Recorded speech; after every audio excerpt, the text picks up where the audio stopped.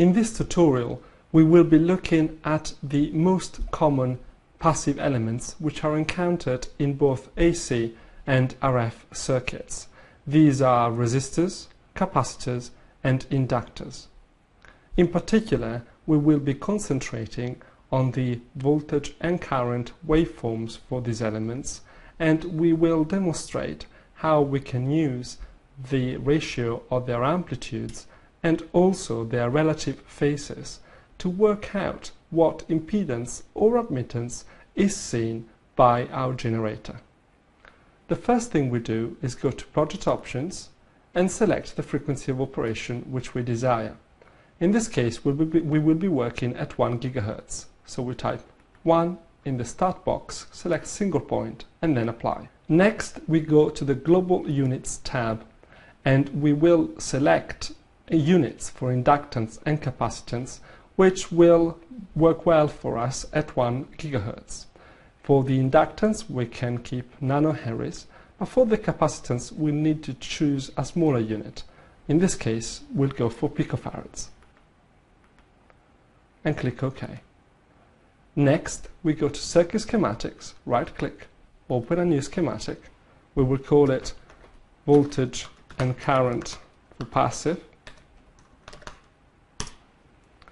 Maximize the schematic. And then the first thing that we need to get is a voltage source for a circuit. So we'll just press Ctrl L and then type in the box ACVS, AC voltage source. Place it on the schematic, move the list of parameters to one side, and then add a ground connection. Now the first circuit we will be looking at will be a simple potential divider. So we need to get a couple of resistors in here. Press Ctrl L again, type RES, and select the resistor in closed form. Place it on the schematic, and then if you need another one, all you need to do is just press Ctrl C and Ctrl V, and then you have a copy of the element that you had selected. Right click to rotate it, place it on the schematic, and add a ground reference. Now we can connect everything together. Next, we select the value of resistors that we are interested in. Because of radio frequency often enough we encounter 50 ohm as a resistance or impedance, we will choose just that. Also, for a signal generator, we will choose an amplitude of 2 volts. This makes the maths easier and more intuitive because you have a simple resistive potential divider with equal resistors, and hence you will have 1 volt dropped across one resistor and 1 volt dropped across the other load resistor. Now we want to be able to see the voltage and current waveforms for this circuit, in particular for the load resistor R2. So how can we do that? There are a number of ways in Microwave Office to do this, but I would go for the most obvious ones for now, and in the future we'll be seeing what other options are available. First of all, let's press Ctrl L again and type in the box V_meter and place it on the schematic like so. This is effectively a voltmeter, and hence we can just connect it across the terminals of our load resistor, and we'll be able to then observe the time domain waveform of the voltage across this element. So let's just use the wiring tool to wire it in. Now what we would like to do also is measure the current that flows through our load resistor, and to do this we can use an element in Microwave Office which is called I-meter. First of all though, let's make a little bit of space for it. So I will just drag the cursor on the elements that I want to move and then grab them and shift them to one side.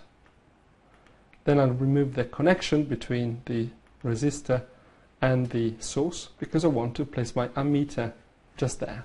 So let's press Ctrl L and type I_meter and place it in series with the source like so. And then as usual we'll use the wiring tool to just connect it. Okay, so now we have a means of measuring the current that flows through the circuit and hence through the resistor, through the load resistor R2, And also we have a way to measure the voltage across our load resistor R2. So we're in a position now to go onto graphs, right click, select a new graph, a rectangular graph. We'll call it again voltage and current. And then we can add measurements which will be displayed on this graph.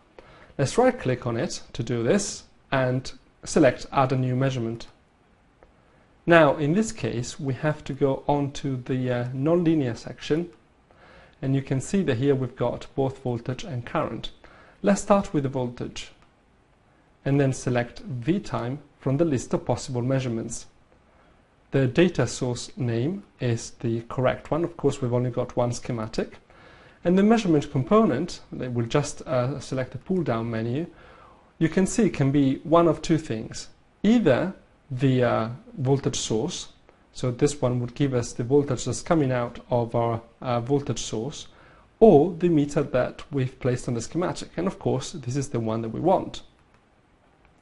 Click apply, and then go on to current, and select I time, which as before is the time domain waveform for the current in our circuit. In terms of the measurement component, in this case, again we have two choices, either our signal source or the I meter component that we placed on the schematic ourselves. In this case, it doesn't matter so much what we choose, because for the simple circuit that we set up, the current will be the same across all elements. But just to be consistent with our choice, let's select I meter for now and click on apply and then OK. So we set up our graph and our measurements. So all we need to do now is just click on simulate.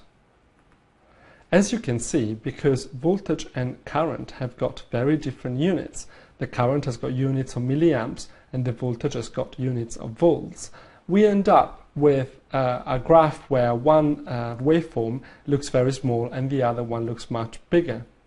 And this is a common problem which is encountered, and we would like ideally to be able to see both waveforms of a reasonable size. This problem can be rectified very easily in Microwave Office, and we'll just see how to do it right away. We right click on the graph and select Properties. Then we go on to the Measurements tab, and you can see that here you've got a list of measurements and the axis that they're associated with. So you can have two axes on a two-dimensional graph, two vertical axes that is, one on the left-hand side and one on the right-hand side.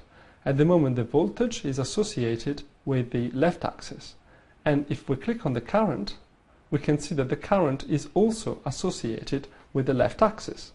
So we just select right for the current and click on apply, and this way you can see that a new scale has appeared on the right hand side of the graph to signify that now that is the axis to which the current waveform refers to. Let's click on OK.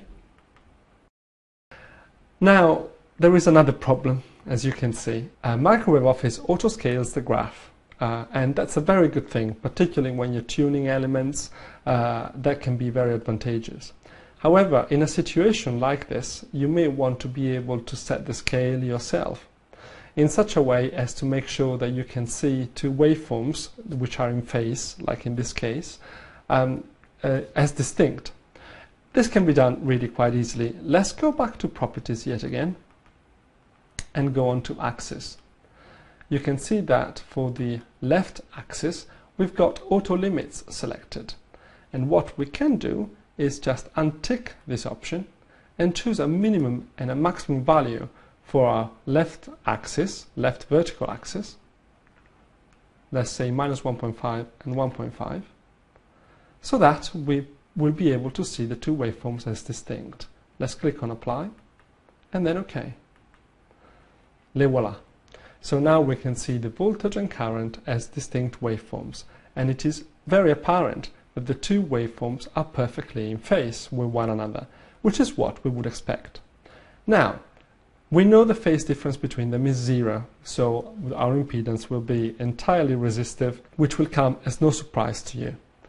But what about the ratio of their amplitudes? Well, there is an easy way and a very useful way to measure this in Microwave Office. We can use markers.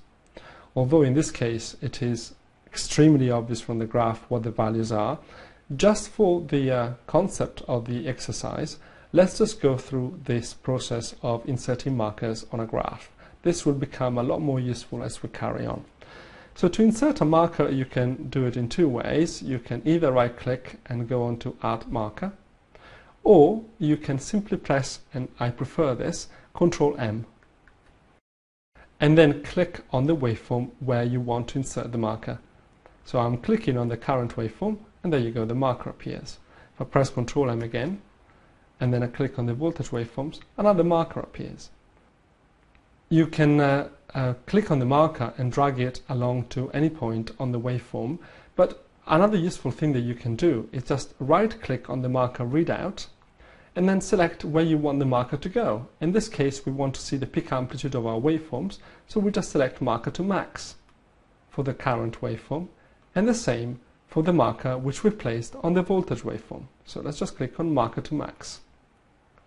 Now you can see that the voltage is around 1 volt and the current amplitude is 20 milliamps. And it is very easy to see that 1 volt over 20 milliamps will give you a ratio of 50, which is the 50 ohm resistance that we've got on the schematic.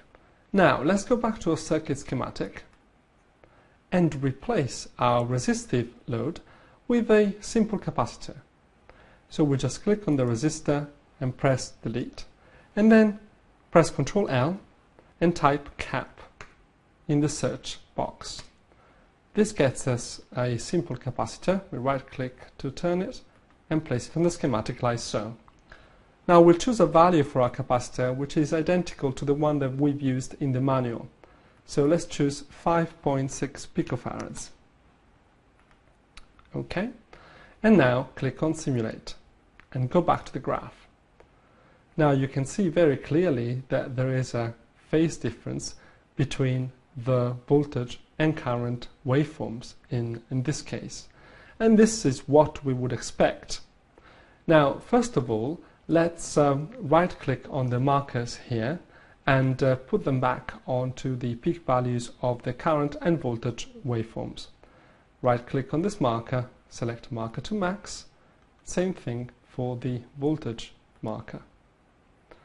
So we can see now that we've got a voltage which is again approximately 1 volt, but the current now has gone up from 20 milliamps to almost 35 milliamps. Now we can use these two values to work out the ratio of the amplitudes of voltage and current, and this will give us the modulus of our complex impedance. The other thing that we can do is work out the relative phases of voltage and current. To do so, we could just look at the difference between the timestamps which are associated with the voltage peak and the current peak. This would give us the phase in terms of time difference, and then we can just use a simple formula to convert this into an angle. However, in as much as in this case we have very simple sinusoidal waveforms, and hence it is easy to use the peaks to work out the phase difference, there are instances when this would not be quite so easy, because the waveform may be modulated, for instance, or it may be distorted, and hence the peaks will not be as well defined, as we can see in the figure here. So it is much easier, and it's a much more reliable measurement, to use the zero crossings of the waveforms to work out the relative phases of two sinusoids. To do this, we could use markers.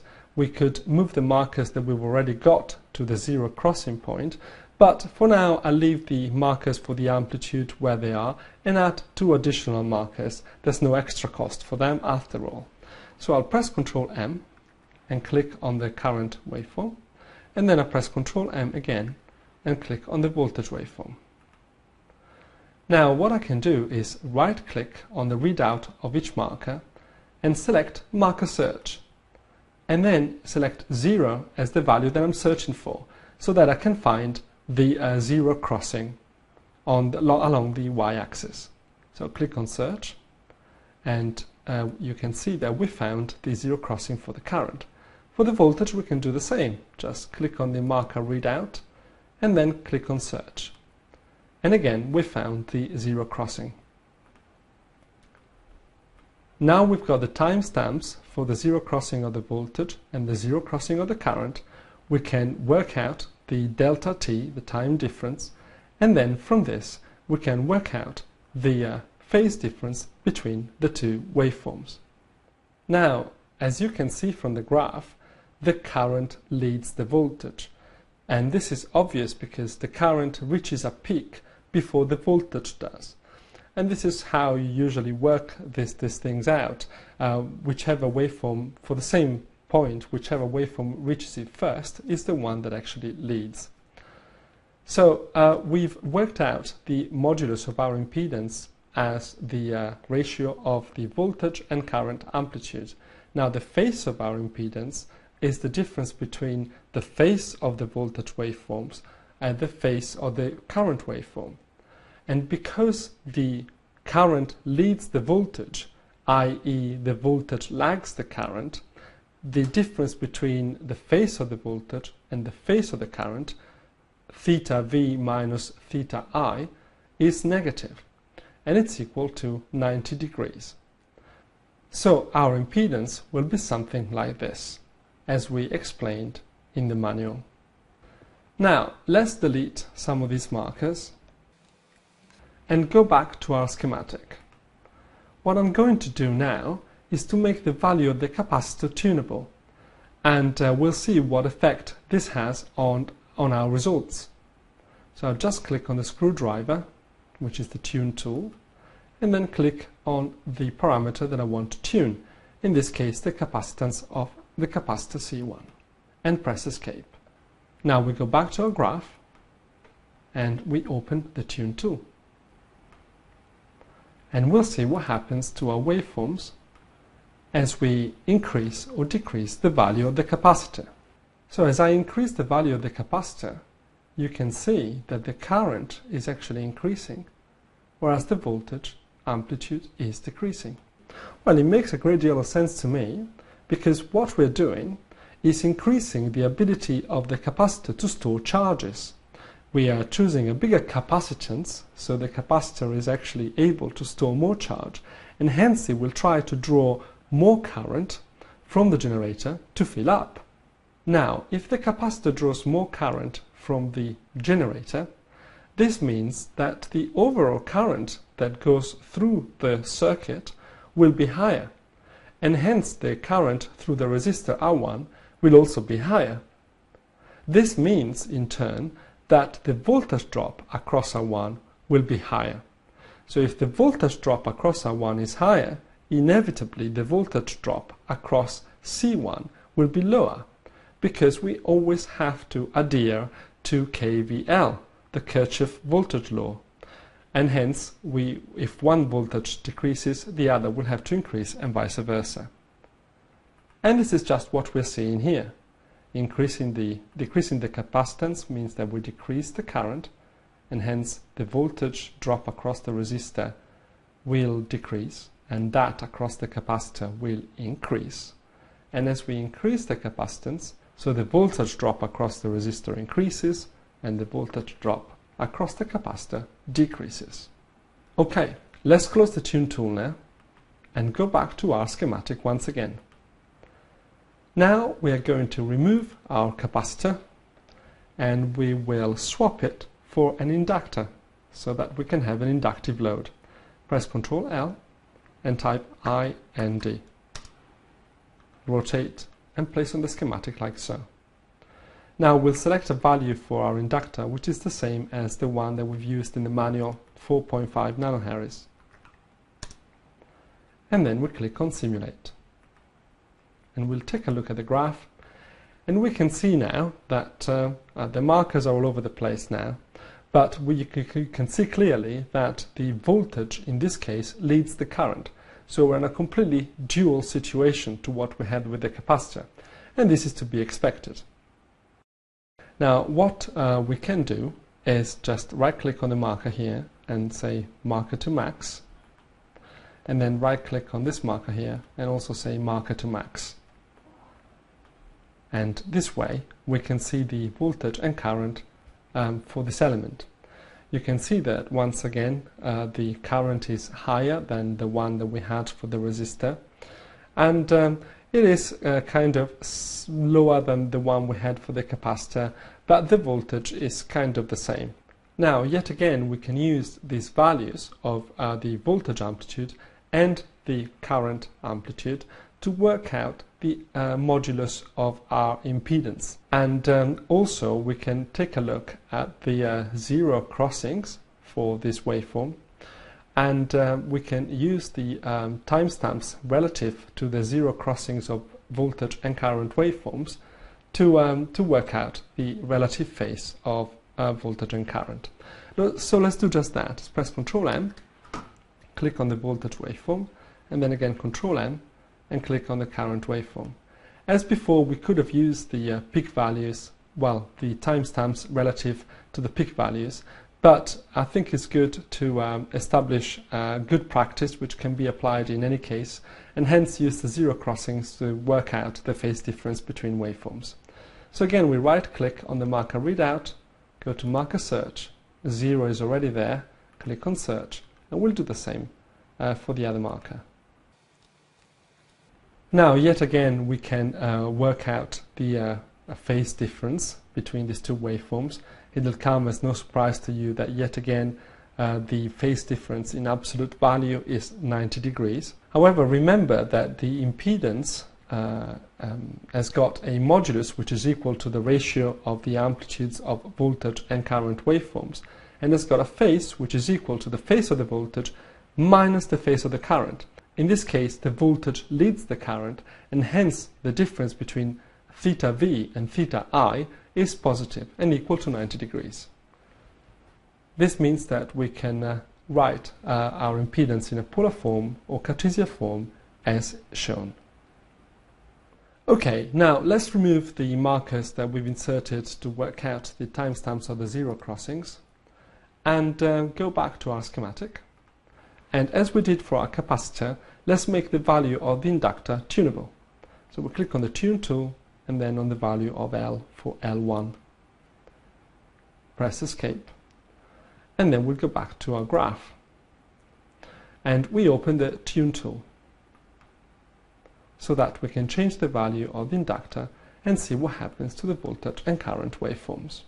Now let's increase the value of the inductor. You can see that as I increase the value of the inductor, the amplitude of the voltage is increasing as the current is decreasing. So why is that? Let's try to explain this in a physical way. Increasing the value of the inductance means that the element is able to establish a magnetic field and maintain it in a much more efficient and effective way. So to establish the same magnetic field, it needs less current to flow through it. This is done, for instance, by inserting more turns on the inductor, which means that then you have the current going through a higher number of loops. So for the same current, you can establish a higher magnetic field. Another way to increase the inductance is inserting some sort of material inside the coils, which helps the magnetic field being trapped within the space of the inductor, and hence makes it more efficient to establish the field and maintain it. So effectively increasing the inductance means that we don't need to have as much current to establish the same field, and hence to have the same EMF, the same voltage across the inductor, and hence the inductor will demand less current from our generator. If the inductor is demanding less current from our generator, that means that the current that flows through the resistor also, which is the same as that flows through the inductor, is lower. And hence, because the current through the resistor is lower, the voltage dropped across it will be lower also. Now, because of KVL, if the voltage across one element diminishes, then the voltage across the other element must increase. So the voltage across the inductor will have to increase. So effectively what we're saying here is that having a higher inductance, which may be determined by having more turns on the inductor or some type of material inside it that helps the field being established and maintained, means that we will need less current to establish the same field and the same voltage across the element. And hence there will be less current drawn from the signal generator. Because there is less current drawn from the signal generator, the overall current through the circuit is lower also, because it's the same across every element. The voltage drop across the resistor will be lower, and hence that across the inductor will be higher. We can also see that as we decrease the value of the inductance, we have the exact opposite trend.